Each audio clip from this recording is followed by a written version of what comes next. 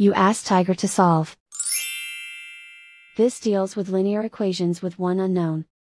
The final result is u equals 6. Let's solve it step by step. Simplify the expression.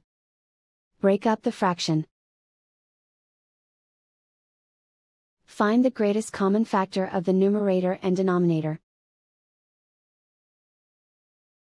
Factor out and cancel the greatest common factor.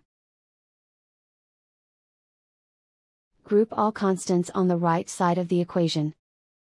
Add 3/4 to both sides. Combine the fractions.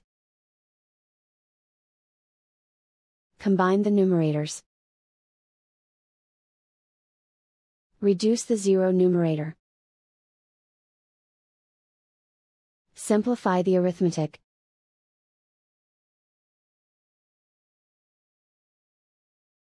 Isolate the u.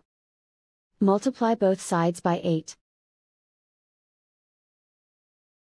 Group like terms. Multiply the coefficients. Simplify the fraction. Multiply the fractions. Simplify the arithmetic.